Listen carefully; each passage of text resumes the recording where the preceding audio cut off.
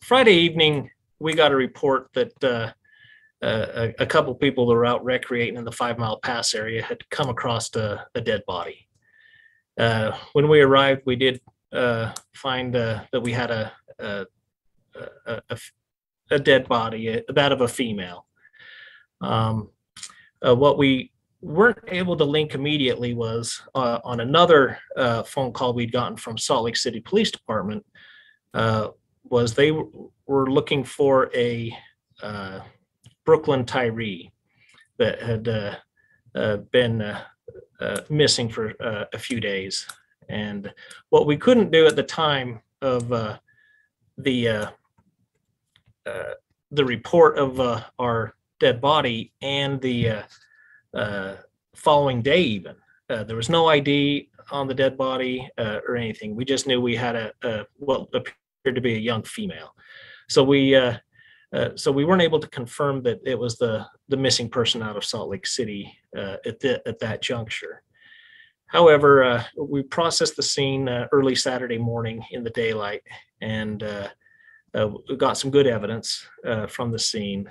And as we followed up on the information provided by Salt Lake City, we actually ended up meeting with some Salt Lake City officers, and our investigators were able to get a video that they had obtained of Brooklyn Tyree leaving in Brandon Zipperle's car, and I believe earlier in the week. And so they got surveillance footage from her apartment complex of that.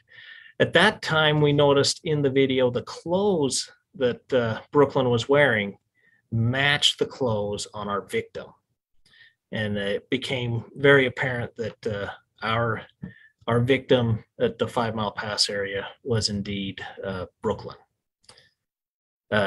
So then, since Brandon was the last one to have seen her, or the last one we were aware of that had contact with her, we then started to look for Brandon.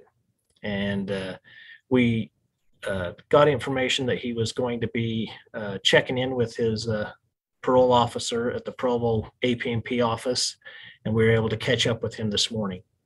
At the same time, we had written search warrants for both his apartment and his vehicle to see if we could obtain some evidence pertaining to Brooklyn's death. And we got him out here, but during the search warrant at his apartment, we found a shoe. And the shoe had a similar tread pattern to a footprint we had seen at the crime scene. It was found that shoe belonged to his fiancee, Elizabeth Ludwig. We also contacted Ms. Ludwig, brought her out to the sheriff's office for an interview. In the interviews that followed, Brandon admitted to shooting Brooklyn and killing her.